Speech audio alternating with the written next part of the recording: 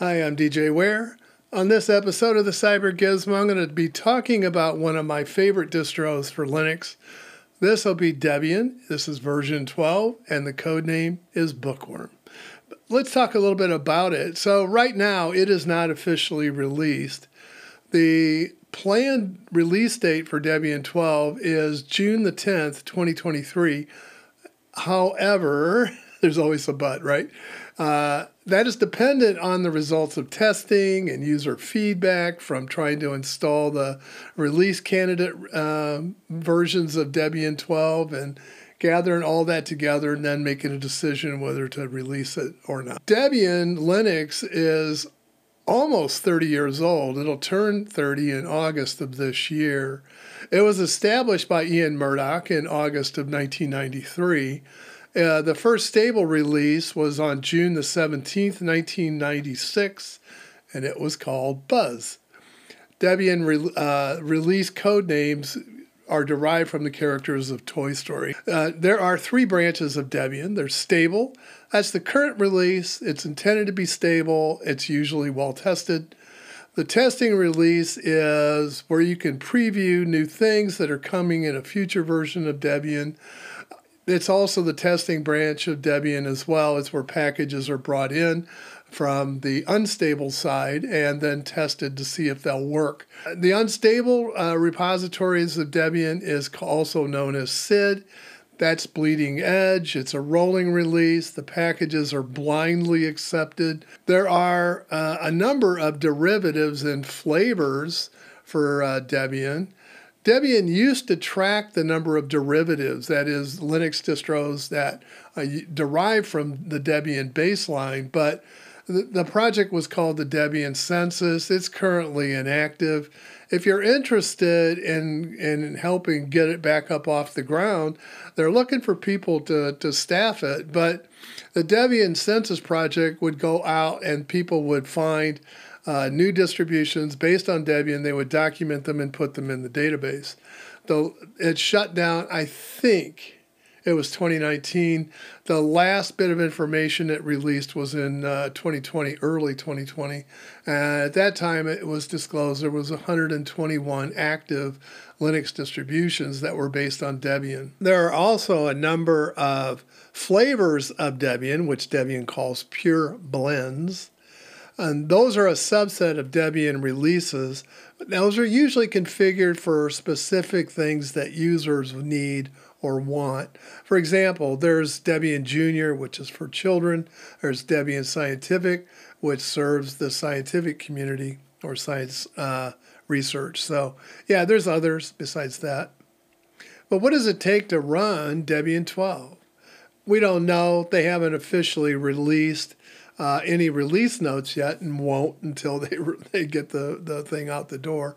We do know a few things. First, we know that the architectures that it will support are 32-bit i386, 64-bit AMD 64. It also will support the 64-bit ARM or ARM64 architecture. There's also ARM, that is the Extended Application Binary Interface, or EABI, that generally manifests itself as ARM HF. There's also a 64-bit Little Endian MIPS release called MIPS64EL. There's also a 64-bit Big Endian, which is based on the PowerPC or PPC 64EL. And also there's support for IBM System Z, and that's the 390X. So there's architectures for those. It has a pretty wide base of things you can run it on. So what about recommended requirements? I think quad-core, 32-bit or 64-bit Intel or AMD-based architecture. That would be i386 or AMD 64. 4 gig of memory or more, depends on what applications you're trying to run. And you'll have to make that determination yourself because I don't know what you're running. 10 gigabytes of disk space or more. And again, same, 1024 by 768.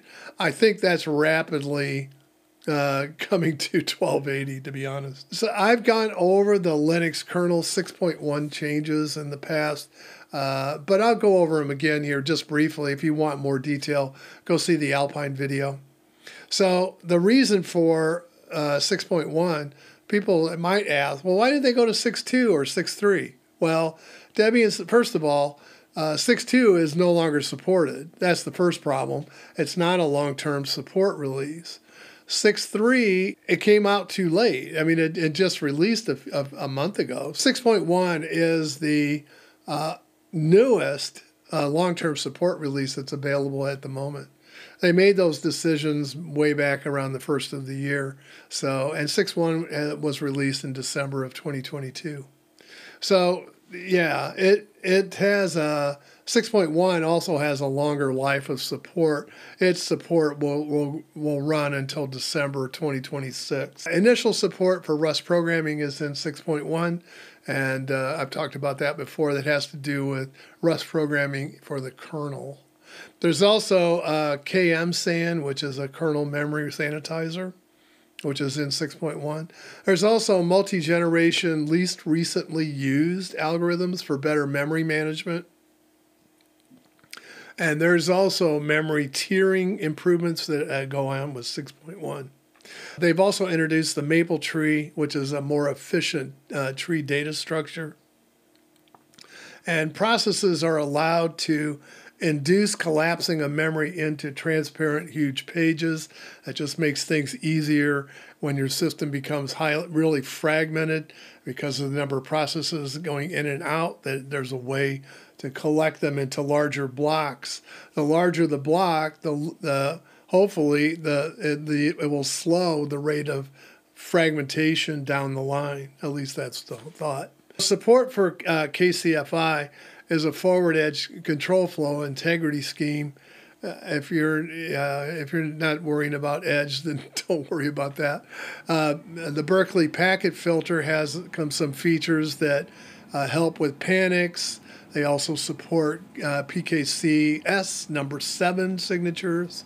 So yeah, some good stuff there. And then 6.1 adds ButterFS performance improvements. So did 6.2, so did 6.3. So they're continuing to patch some of that. There's also support for signed modules in 6.1, which I think is a good thing overall. So what about some of the changes to Debian itself? Well, Debian 12, the first thing I would point out is that and this goes forward. So they will now add automatically non-free and non-free firmware for all their future releases to the list of APT repositories that they'll pull from. So you don't have to go back in and add the non-free and non-free firmware to pick those up. However, if you want to keep things pure, I don't know if you can back those out or not. I mean, I haven't tried it. Maybe I'll do that, and in the next video I'll let you know what happens, because pulling those out could cause problems with the build if they've built, reliance on packages in the non-free and non-free firmware. Debian 12 also is able to detect Windows 11 while using a dual boot configuration. The screen reader support that is coming for Debian 12 is actually from the Cinnamon desktop environment. So, and that's as far as I know, is a pretty good one. There's automatic launching for speech synthesis that's available now. So if you need that, it's available. Support for multiple, this should be init RD paths.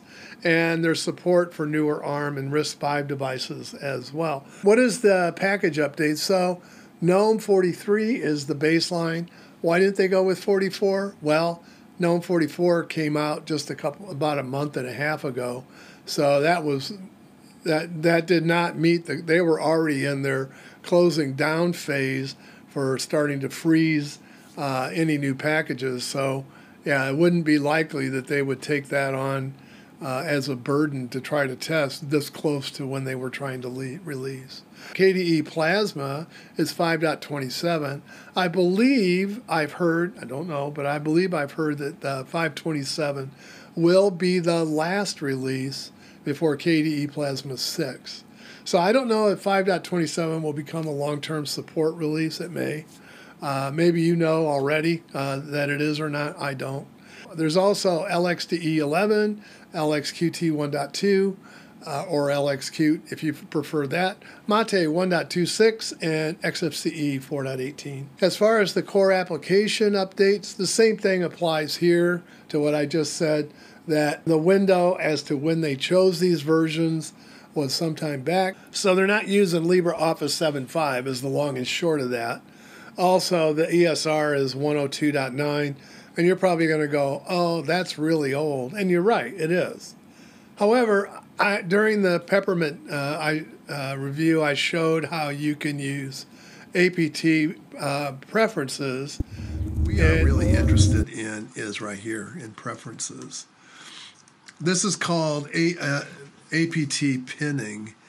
And the way this works is in here are your files for pinning. So you got 90. We'll look at one right here. So what this is doing is, in this particular case, it is saying all packages pin the release, but I think this would be pin it to stable and give that the highest priority. If it's a priority 10, that is, if it's not in this one, then look here for the packages. I'm going to set up, let's do Firefox here, ESR. And so what I'm going to do is set up the pinning, but one of the things I look for when I'm doing an install and I have pinning enabled for an app is if it installs lib6c, stop. Don't. That's just my advice. I mean, that's a rule of thumb. It's not an absolute. But generally, if you're pulling lib6d from another repo other than the one that the kernel was built on, yeah, you're going to be a world of hurt potentially. So, all right. So what we want to do is we want to create a file that has two entries in it, essentially. These are entries. So that first one is entry. This is an entry. So you can have this be a star if you want all the packages to be affected. So in other words, you want Bullseye Security to replace all the packages. It's probably not a good idea. But what you really want to do is, in this case, for just Firefox ESR, I want to pin the release to the Bullseye-Security repository. I'm giving this a priority of 900. So if there is any other things in here or in the preferences that are maybe overlaying this, that this would have maybe a higher priority than the others, then this is the package that it normally would be in, which would be the Bullseye stable. This has a lower priority, so if it's not in here, it will go here. And then we'll do an APT update. And I should see a package now. And if I do an APT list,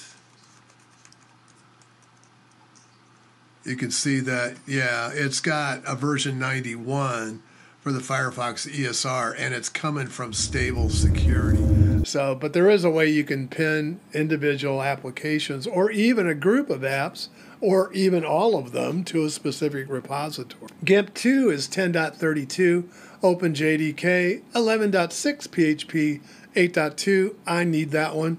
That allows me to run Phoronix on the RISC-V, and that right there is preventing me from doing it. So because it's frozen at 8.1, they won't let me upgrade. Python 3.11 plus and Samba 4.17. As far as my first impressions on it, it seems to me to be really fast. I've even noticed that I installed the Flatpaks. I put those up and got those plugged into the store, and even those seem really quick to me. This is a lot faster release. Now, I'm comparing Debian 11 on 12th generation Intel hardware. It is noticeably faster on 12th gen hardware. Now, I don't have any 13th gen to test with. Also, the Flatpaks, of course, are running quicker as well. There are no delays in launching an application. In fact, bringing up Firefox 103 ESR took longer with the APT package than it did with Flatpak. Before I go today, I'd like to thank the sponsors of this channel, and these are my Patreon and also channel members. I appreciate each and every one of you. I appreciate your support for the channel, and thank you very much. As for the rest of you, thank you for watching this video today, and I hope to see you in the next one. Bye for now.